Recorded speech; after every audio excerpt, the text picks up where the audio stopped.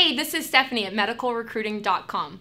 One of the most popular questions asked by nurse practitioners is, what is my salary? So here's the salary in your state. The average salary in Virginia is $101,060. Compare that to the national average, which is $100,910.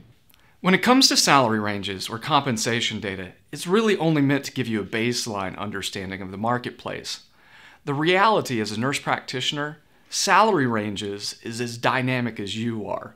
We have to take in consideration your career experience, the geographic location you're working in, the schedule that you're covering, and the medical specialty that you're in. See, it's quite multifaceted.